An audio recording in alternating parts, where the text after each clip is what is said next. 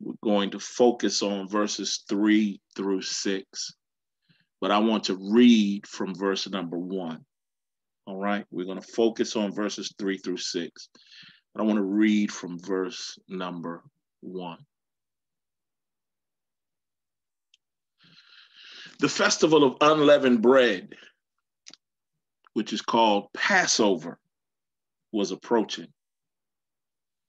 The chief priests and the scribes were looking for a way to put him, that's Jesus, to death because they were afraid of the people.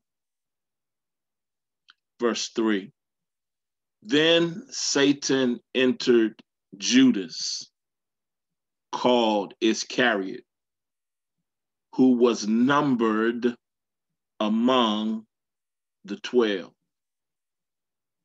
He went away and discussed with the chief priests and temple police how he could hand him over, him being Jesus, over to them. They were glad and agreed to give him silver. So he accepted the offer and started looking for a good opportunity to betray him to them when the crowd was not present. Then Satan entered Judas, called Iscariot, who was numbered among the 12. He went away and discussed with the chief priests and the temple police how he could hand him over to them.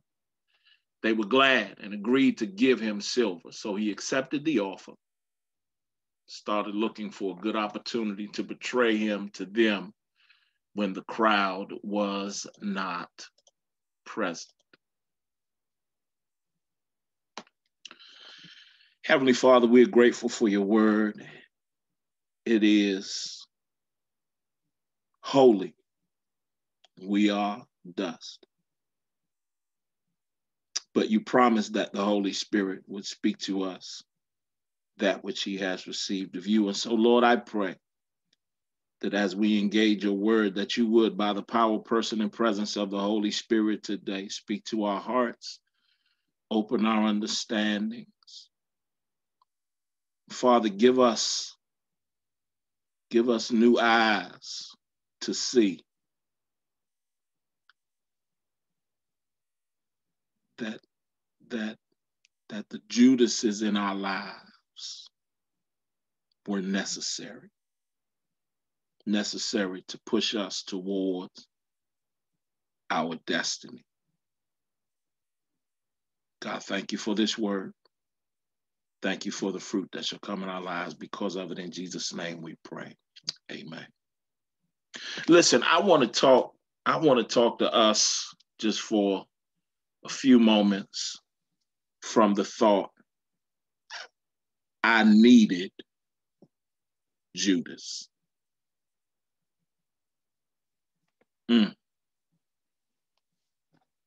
I needed Judas. It's an unusual thing. It is quite an unusual thing to find oneself saying thank you in the middle of life's challenges. Humanly,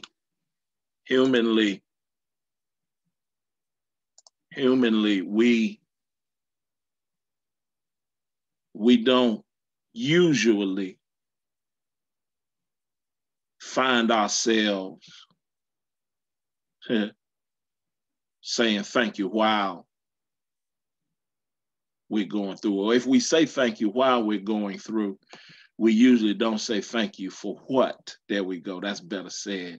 For what we are going through. Yeah.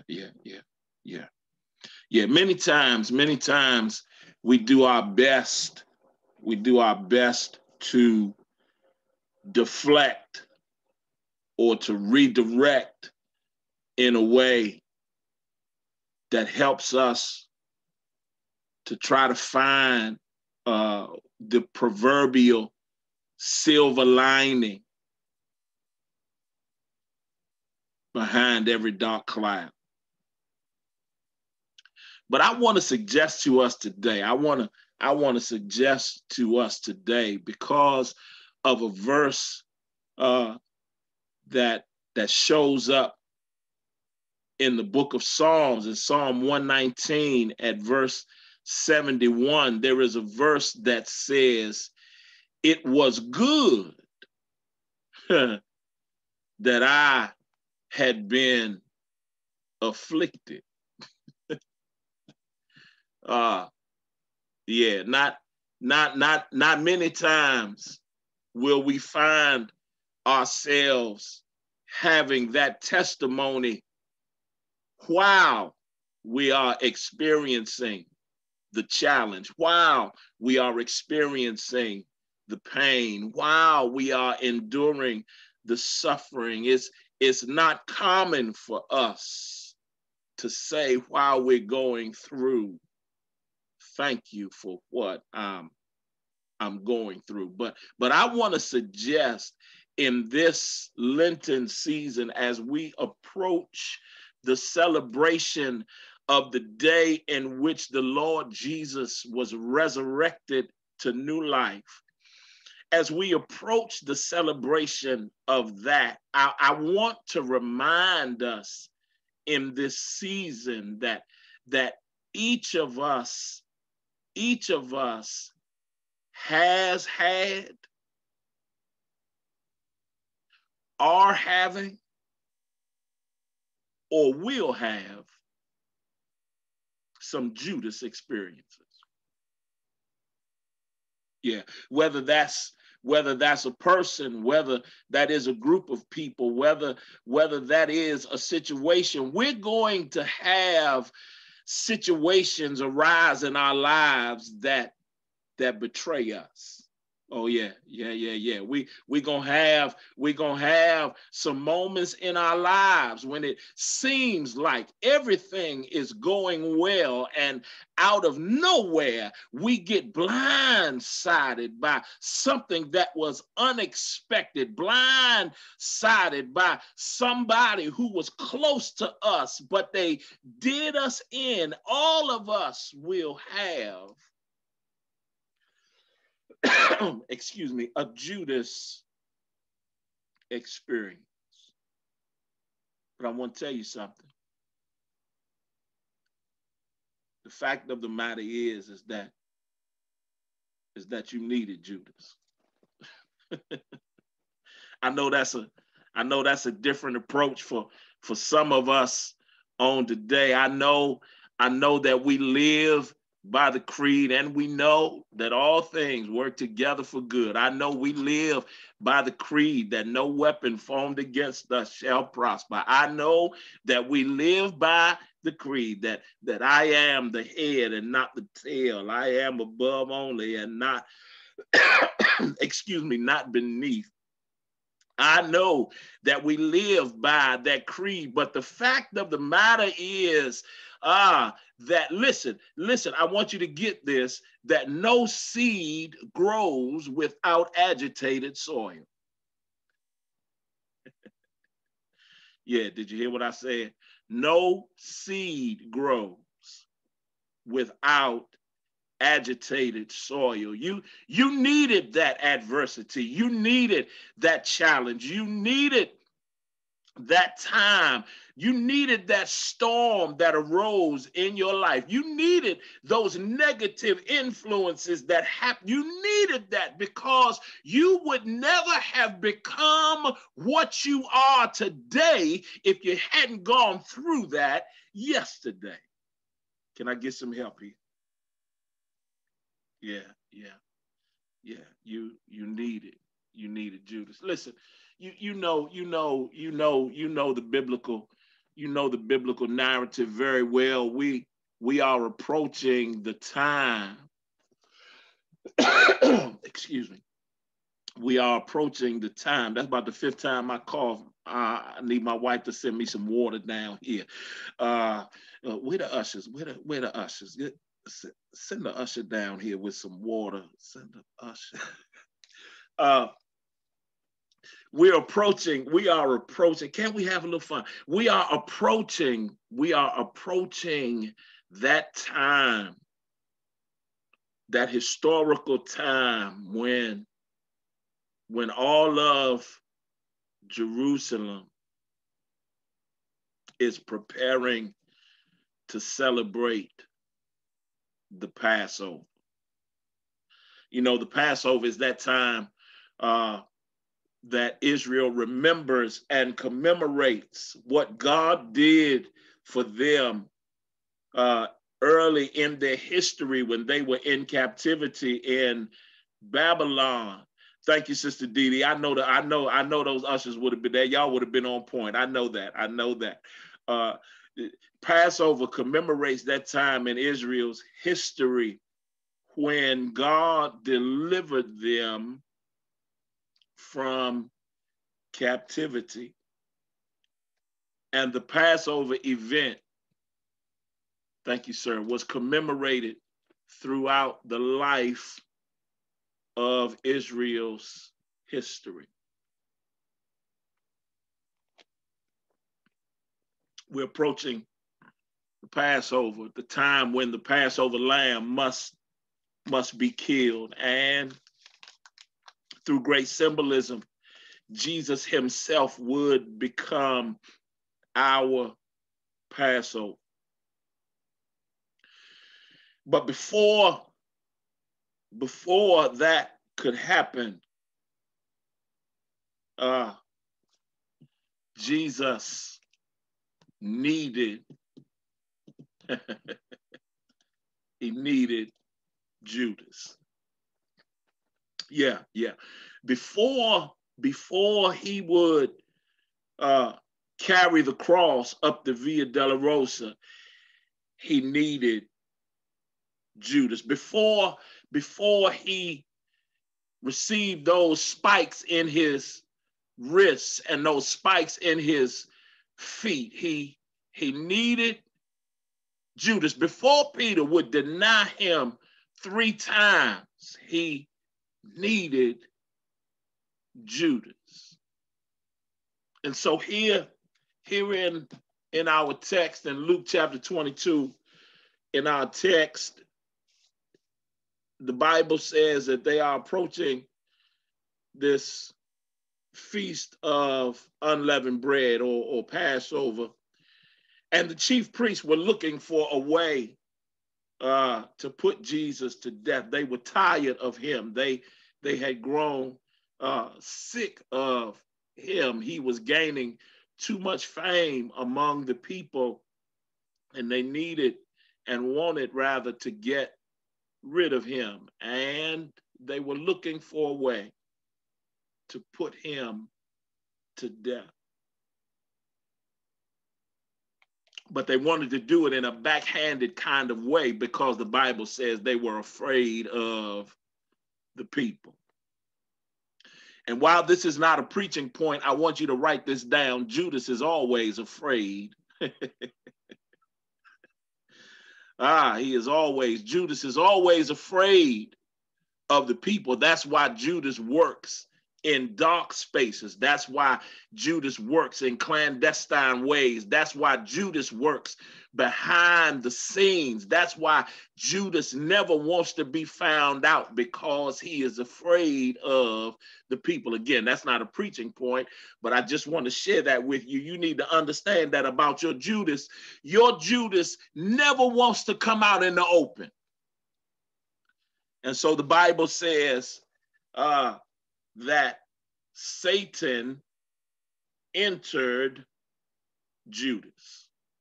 Satan entered Judas. And that's just 2 points today, And the first point is this: Judas reminds me that there will be defectors in my life. There will be defectors in my life. Listen, I don't want you to ever forget the fact that everybody that is with you ain't for you. Lord have mercy. Can I say that again? Everybody that is with you is not for you. Listen, this is a hard lesson to learn. I wish I had learned this lesson a little earlier in my life. Listen, I don't share this so that you can spend your life being guarded against people, but you need to understand that everybody that is with you is, oh God, it's everybody that's with you ain't for you.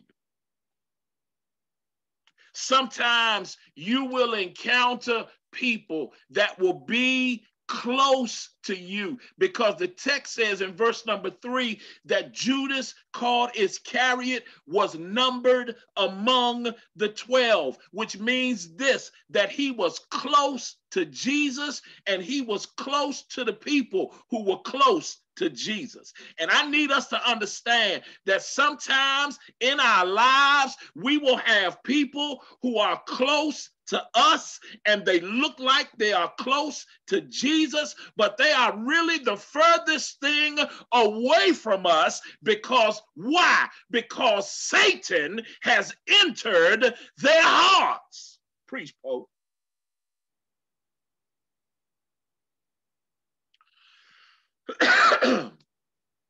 You need to stop living by this idea that if it looks like a duck and it acts like a duck and it quacks like a duck, then it's a duck. I want to tell you something, that Judas was among people. Watch this, watch this. He was among people and he looked like them and he talked like them and he shared with them, but he was not like them. Oh God.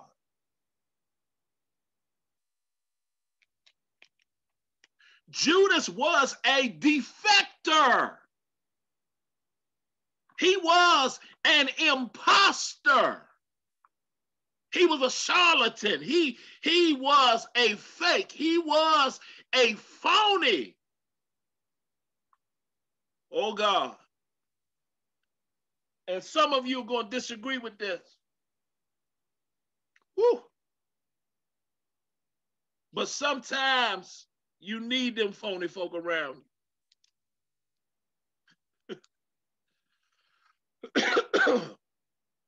Do you listen? You go back and you look in scripture. Go back and look in scripture. Jesus never put Judas out of the group. And Jesus knew who he was.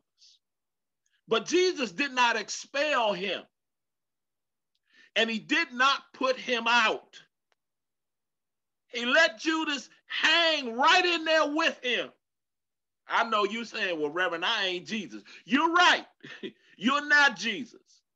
And you don't know the intentions of the folk who are around you. But I want to tell you this, that because they run in your circle, God has purpose for them with their phony selves. Help me. Yes, God has even purpose for the phony folk who are in your life. He was controlled by Satan. He was controlled. He was controlled by Satan. Not only was he controlled by Satan, he colluded with the enemy. He colluded with the enemy. Verse 4 says he went away and discussed with the chief priests and the temple police how he could hand him over to them. Verse 5, they were glad and agreed to give him silver. Verse 6, so he accepted the offer and started looking for a good opportunity to betray him to them when the crowd was not present. He was controlled by Satan and he colluded with the enemy. Do you realize? I need you to understand that the folk who are running with you, that listen, they might be with you, but if they are not for you, that means that they are going back behind the scenes and working against you. Help me. Now, can I just say this right here? That because he colluded with the enemy, I need you to understand, when your enemy colludes with your enemy, get this, there's nothing that you can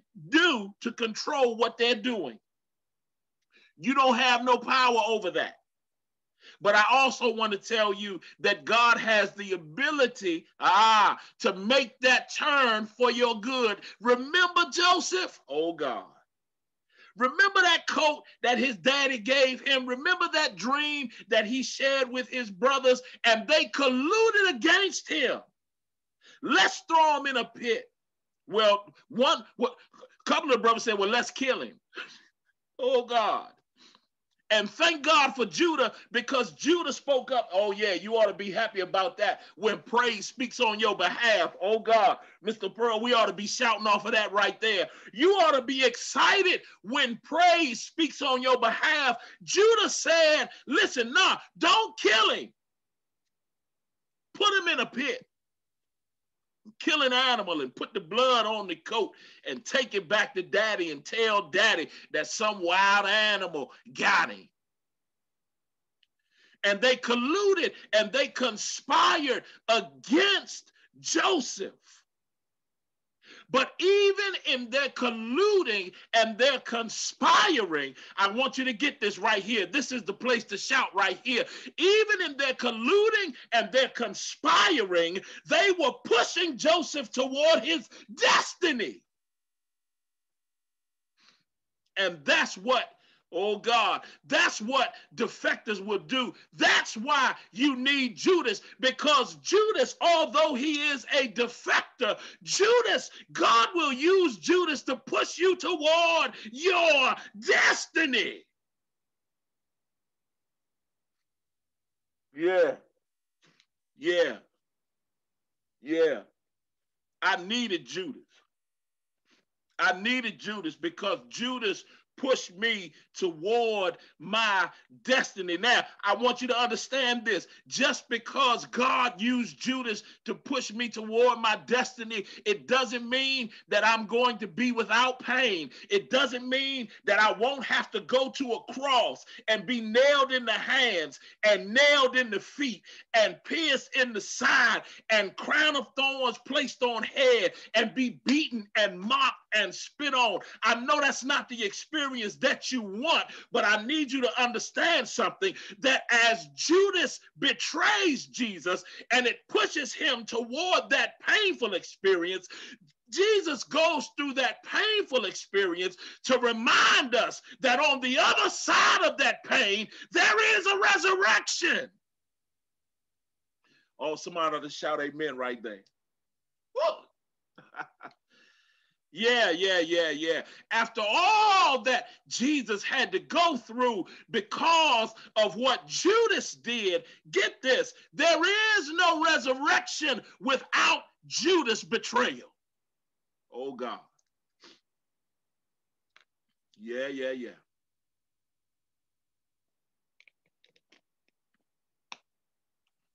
I need somebody to know today.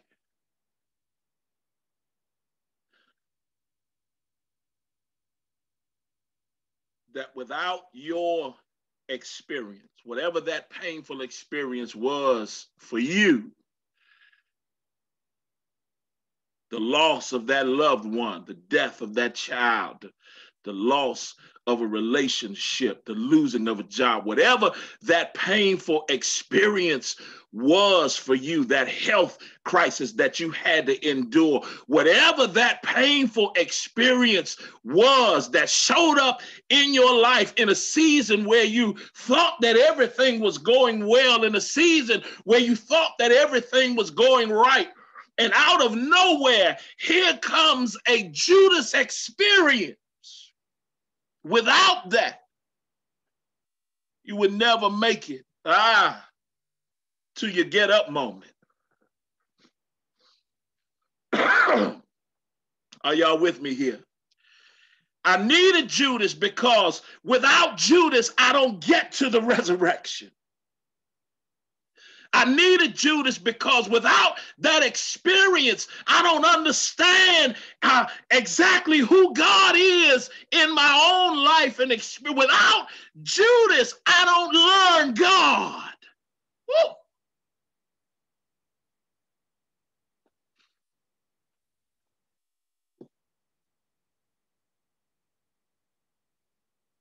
So I needed Judas.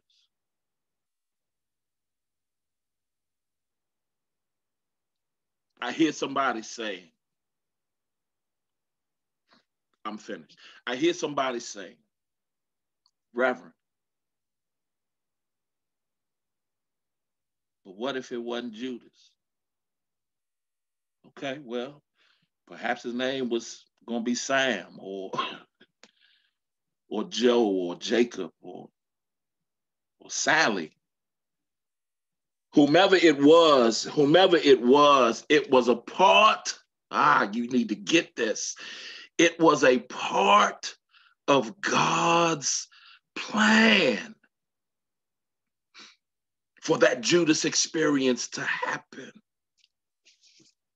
It was a part of God's plan. He designed it that way. So stop asking God, why did I have to have that experience? It was a part of his plan. Why did you take that one? It was a part of his plan. Why did they have to die so young? It was a part of his plan. Now, I know that doesn't take away the sting of the pain of loss, but it should help you to reconcile the fact that even in this, God knows what he's doing. Why now? Why this season? Why in this moment? Because God knows what he is doing. Let me read this verse to you. I'm finished. Let me read this verse to you out of Psalm 119. This verse out of Psalm 119, I'm finished. Psalm 119, verse 71 says, it was good for me to be afflicted so that I could learn your statutes. Some of us would never turn to the word of God had it not been for the Judas experience in our lives. Some of us would never have fallen on our face and cried out to God had it not been for the Judas experience in our lives. Some of us would still be trying to make it on our own merits had it not been for that Judas experience in our lives. But that Judas experience was a part of God's plan.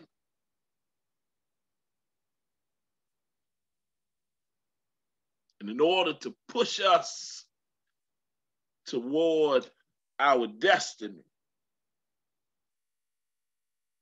he had to use Judas to move us.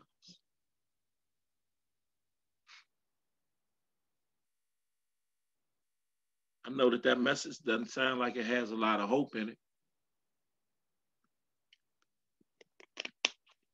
But somebody needs to understand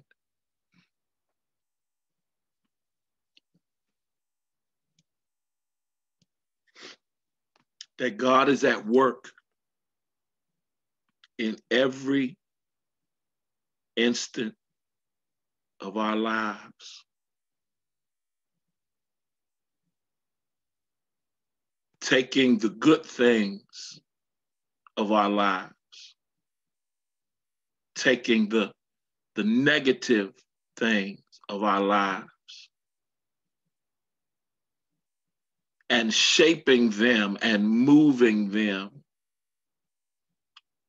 so that it will work out for our good and his glory.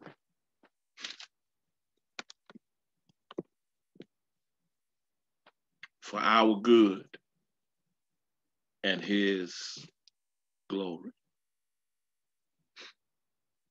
So I want to tell somebody today, hey, listen, man, you needed Judas.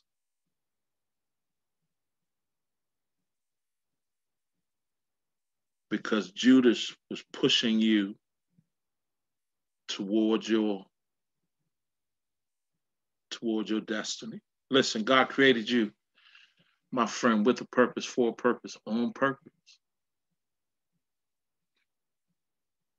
And sometimes in order for us to know and experience that purpose, he has to move us out of our comfortability and move us out of our complacency, move us away from what is familiar so that we, like Abraham, can learn how to journey in a land that God has already given us.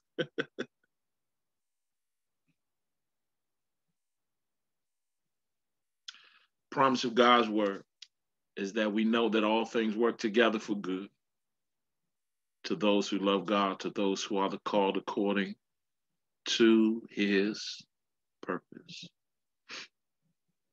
And so embrace the fact that you've had that Judas experience, and thank God that he uses it or has used it to push you toward your destiny. I dare you to look back over your life. Look at those instances and look at those circumstances that rose up in your life that challenged you in spaces where you felt like everything was going right. And really what it did was it made you uncomfortable enough to move to another level in Christ. God, thank you for your word. Thank you for using those experiences, those negative experiences of our lives to cause us to flourish and to grow. And help us, God, to be more cognizant of the times when you're moving us in this way so that we'll rightly give you the glory. Thank you for your word. We love you and honor you in Jesus' name. Amen. Would you give God some praise for his word today? I needed Judas. Wow. Don't forget to join us Wednesday night for Bible study. We're going to talk a little bit about Passover. All right. And so we look forward to seeing you on Wednesday night for Bible study. And then on Thursday, we'll be together again virtually with City of Hope Church for their one night Lenten revival. As we look forward to sharing with you, make sure that you log in on Facebook to the City of Hope Facebook page on Thursday. I'll make sure and post that on our St. Luke website. St. Luke Facebook page. I'll put that information there so that you can meet us on Thursday for worship. And then on Saturday at 3:00, we'll be sharing with the St. Paul AME Church in Winchester, Virginia, 3:00 for their Ushers anniversary. All right. God bless you this Lord's Day. Remember, Ephesians 2:10 says you are God's workmanship, created in Christ Jesus to do good works that God prepared in advance for you to do. And I'll say it again, you are created with a purpose, for a purpose, on purpose. And we want you in this year of 2021 to go and live in purpose. God bless you this Lord's Day. I commend you to him who was able to do exceedingly abundantly above all that you could ever ask or imagine, according to the power that is at work in you. To him be glory in the church by Christ Jesus, world without end. Amen. God bless you. this Lord's Day. And he hears your prayers. He knows all about your problems. He's so